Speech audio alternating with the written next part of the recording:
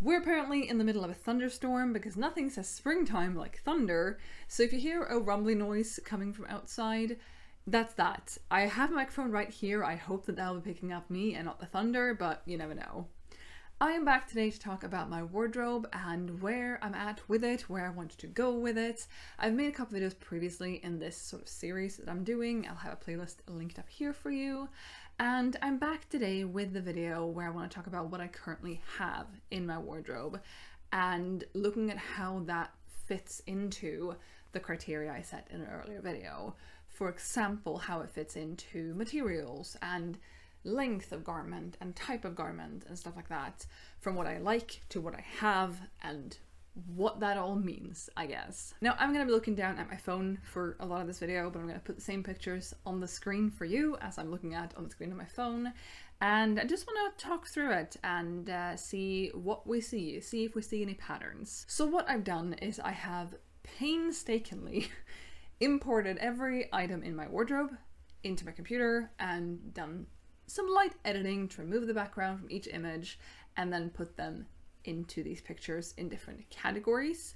Now I will say I do have 157 items in my wardrobe, and if you tally up the total that you'll see in these images, it's 154. So somewhere along the line of making these compiled images, I lost 3 items. I don't know what they are, where they are, what happened to them, but we're just gonna go with the 154 that I have in these images. So let's start with bottoms.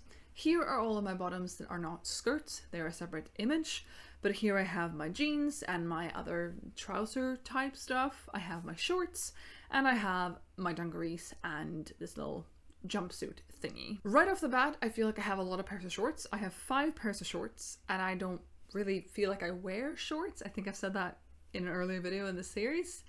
I don't know if the top 2 pairs fit me anymore. The third pair needs some, I was gonna say editing. No, but they need some help. They need to be stitched back up. They have a hole in them. The bottom 2 pairs are looser. The bottommost one is, it almost looks like a skirt. I feel like I have a lot of shorts for someone who doesn't really feel like I wear shorts. I don't even remember if I wore shorts once last summer, apart from like for a video, because I know I wore the khaki ones then. So no more shorts needs to be entering my wardrobe. I also feel like I have a lot of jeans. I have 5 pairs of denim jeans. I also have the orange pair, which are a jean type of pants. Now if we switch over to the next image of the bottoms, I have crossed out the ones that for one reason or another do not fit the criteria I set in that previous video. So I've crossed out 4 of the bottoms, which is, I thought I'd done more. The thing is, I made these images a few weeks ago and I haven't looked at them since.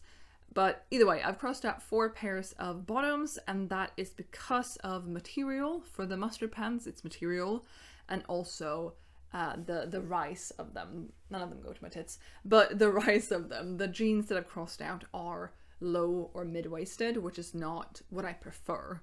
However, I do quite like those light blue jeans that I've crossed out, and the darker blue, medium blue ones did surprise me last time I wore them.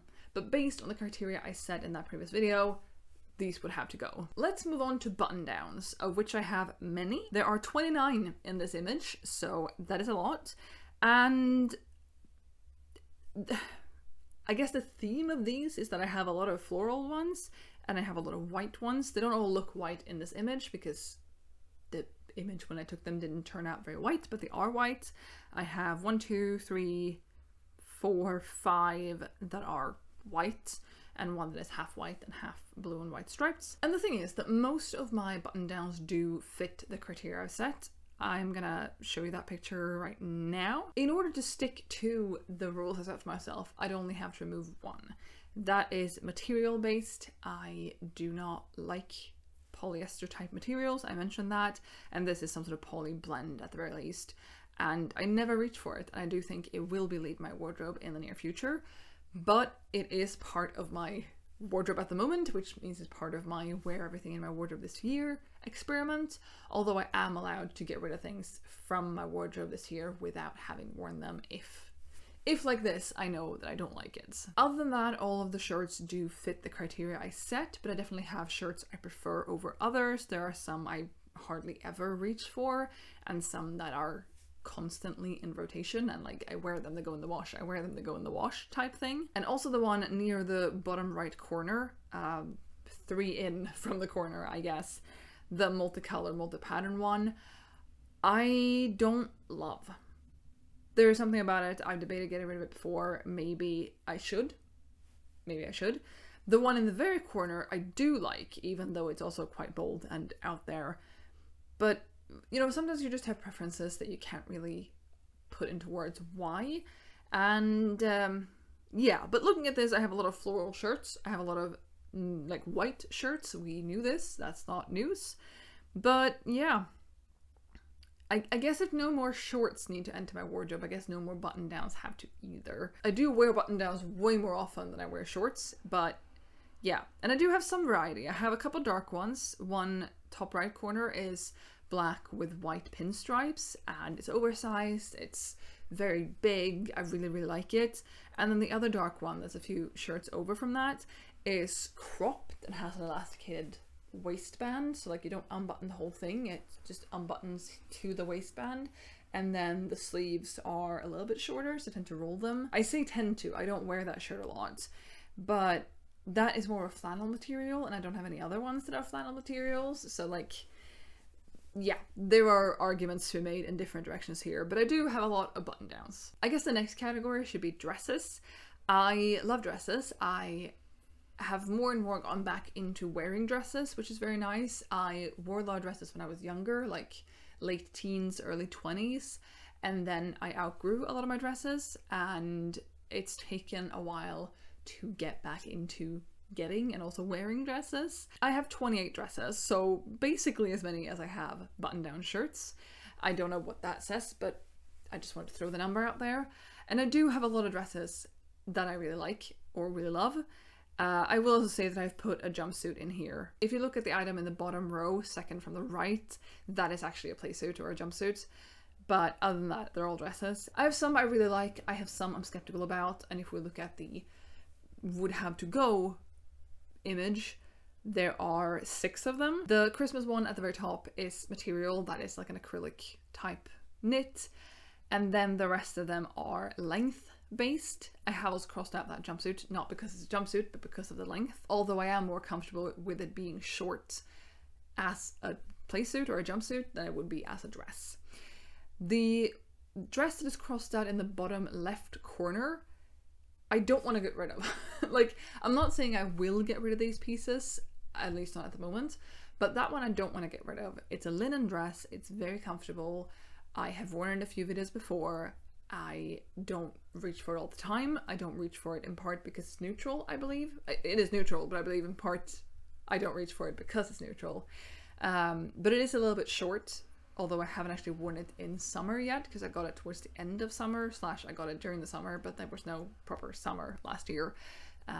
After I gotten it, it was just cold and rain, and we're hoping for better summer this year. Either way, I do really like that, so I don't want to get rid of that. But the purple one, the green one, and the one in the top right corner are all too short to wear without anything under.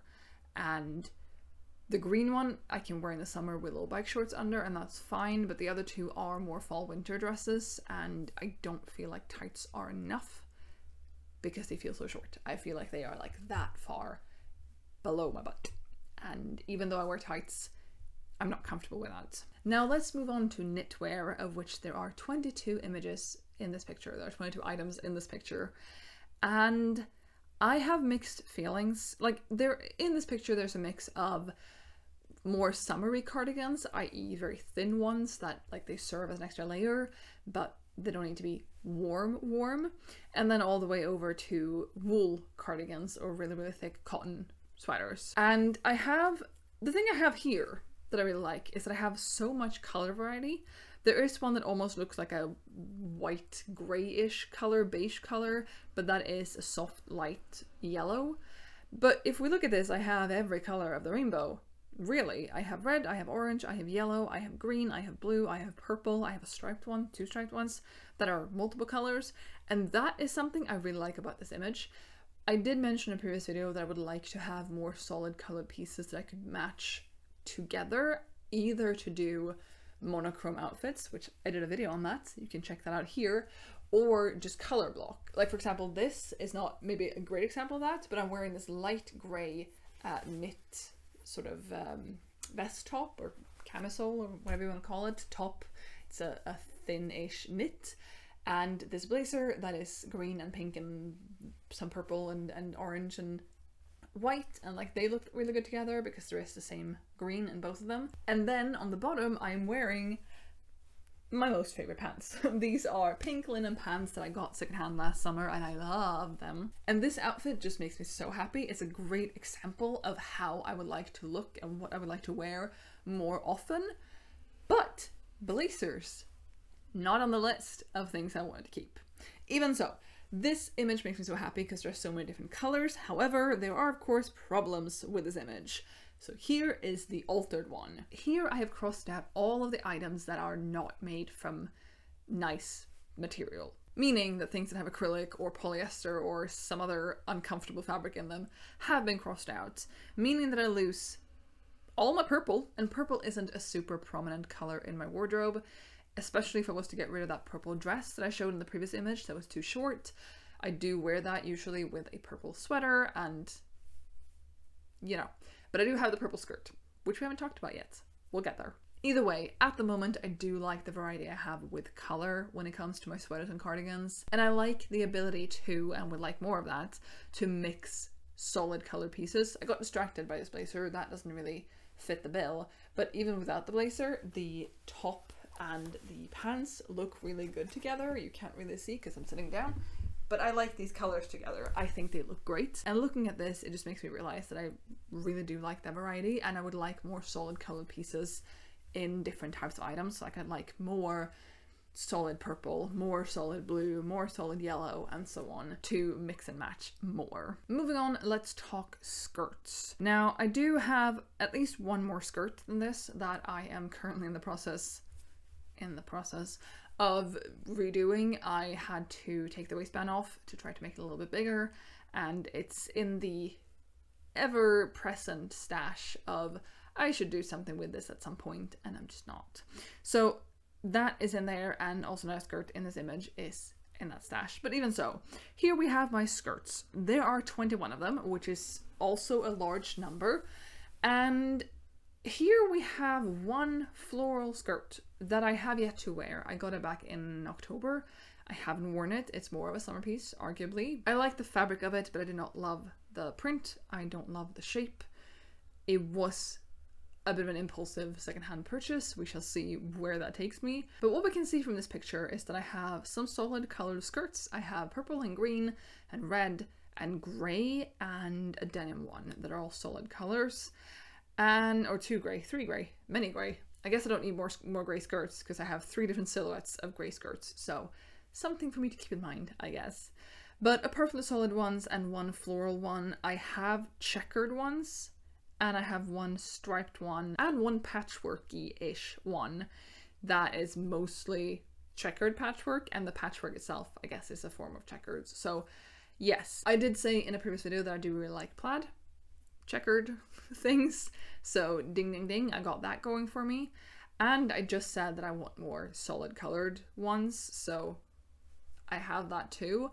I will say that these solid ones, most of them are fall winter skirts, and while that is great for the fall winter season, there is also spring and there is also summer. Now, interestingly enough, or sadly enough, if I was to remove all of the skirts that don't fit the bill, that don't, you know, fill the criteria that I set in that previous video, all of these crossed out skirts would have to go. Now, this removes several or most of my solid colored skirts, including 2 of the grey ones, which arguably are more suited towards the summer, which I just argued that I had more skirts for the winter, but one of them is too short and one of them is bodycon, which is not a favorite silhouette.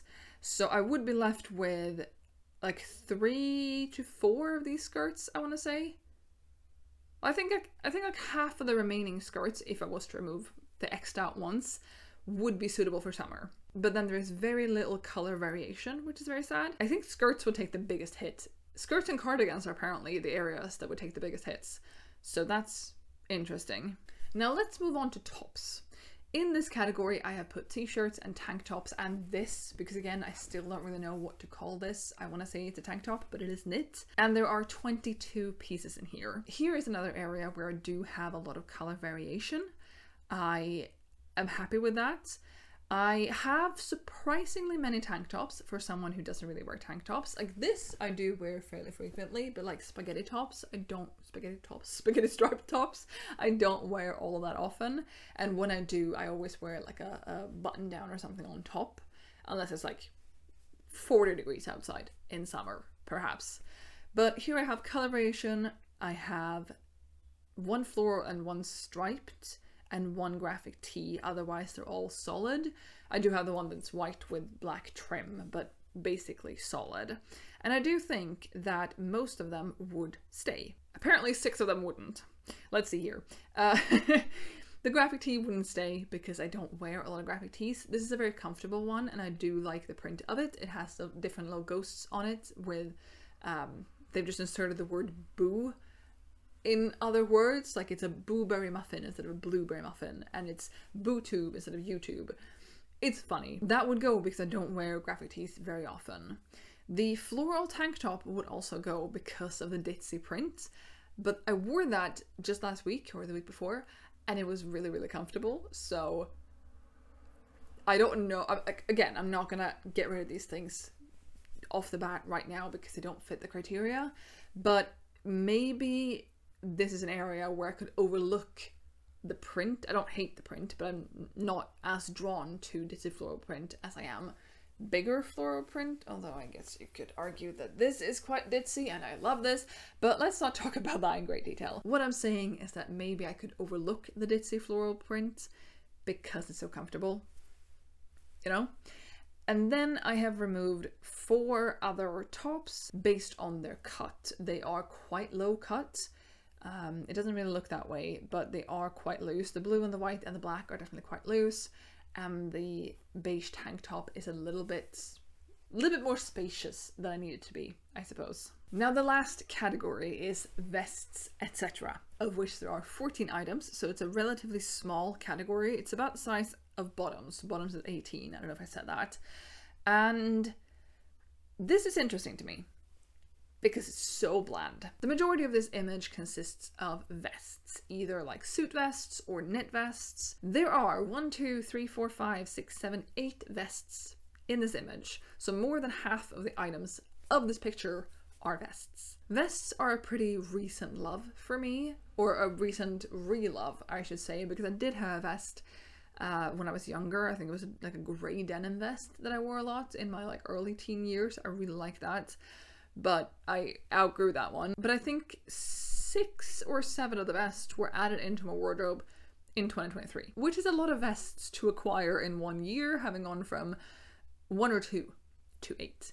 That is a lot. I do like them. I have not yet worn all of them. I haven't worn the top right one. It's sort of a velvety material and it has a bunch of beads on it. I got it in November, December sometime. I haven't worn it yet. Otherwise, I have worn them, and I've worn some of them more than others, but I've worn them all. The 2 items in the top left corner, one of them could arguably sort of be called a vest. I do use it as a vest-ish with like a white button down underneath, because we do know I love my white button downs, and then just that on top, and it looks really good, but I haven't worn it recently. And then the item next to it, which almost looks like a dress, is this like split side tank top tunic type thing that I again think is more of an overlayer for me, but I've worn it once and I hated what I wore that with, so I don't know. And then apart from those, we have 2 blazers, one of them being this one, and I love it, and a brown one. And then we have the tailcoats I got last year and a denim jacket. I haven't actually included jackets in this. I don't have jackets in my wearing, which is where I sort of source these images from. But this denim one I have more used as an indoor layer, more used like a cardigan, more used like something to keep me a little bit warm while inside. So that is still in here. And if we look at what would have to go, it isn't actually all that much. It's 3 pieces. It is the 2 pieces in the top left corner that are just the wrong type of material, And so sadly is the floral vest. I don't remember now, but I don't think it's 100% good materials I like to wear. I've been talking for very long and my memory card ran out of space, so I had to empty that. So that is why things might be looking different. Even so, as I was saying, the tailcoat's lining I think is made of a man-made material, and I didn't cross that out when I made this little thing that I'm showing you. But the thing is, I have said earlier that I don't want anything entering my wardrobe that is more than 25% man-made materials, unless they are items that I'm fine with not washing very frequently. For example, I have some skirts that were crossed out in this video, but skirts that are more than 25% man-made materials, but I do not wash them with much frequency or at all. Like my faux leather skirt I've never washed because it's faux leather, it does not need to be washed and it's fine. But like shirts and things that sit in my armpits and stuff like that, I do want to be able to wash frequently. And the tailcoats I don't wear very frequently, but when I do wear it, I do have a shirt or something underneath, so the armpits of the tailcoats isn't touching my armpits, which helps to not have to wash it frequently. So as a conclusion, if I was to get rid of all the things that I've X'd out in these images, I would be getting rid of 24.6% of the clothes I've just shown you. There was 38 items that were crossed out of 154 in the images, and that is about a quarter of the things. Now, some of these things I am more willing to part with than others. For example, that button-down shirt, the one button-down shirt that was crossed out, I genuinely do not like wearing, and I don't know why it's still in my wardrobe because I don't think I'm going to change my mind on that. It is a staticky, clingy, polyester blend type thing, and it's uncomfortable to wear. So I think that should just go right now, and I don't have to wear that this year in order to get rid of it because I'm fine with that. But there are others that I genuinely like and wear with relative frequency, even though they aren't perfect. You know, they serve a purpose that I want them to have, but they're not perfect when it comes to material or silhouette or length or, you know, based on the list I made earlier. The list isn't rules, it's not set in stone, but I made that list not really looking at my clothes, just going like, what do I genuinely, off the top of my head, prefer wearing? I do prefer high-waisted over mid-rise or low-waisted. Do I still have some mid-rise stuff? Yes, I do. Do I still like them? Sometimes. It depends on the mood, the day of the month, and so on. I'm gonna reflect on it a bit and see if anything will leave my wardrobe soon, or if I'll still give them another go, another chance to wear them and see how I feel in them then. Or maybe 2 chances, maybe 3 chances, you know?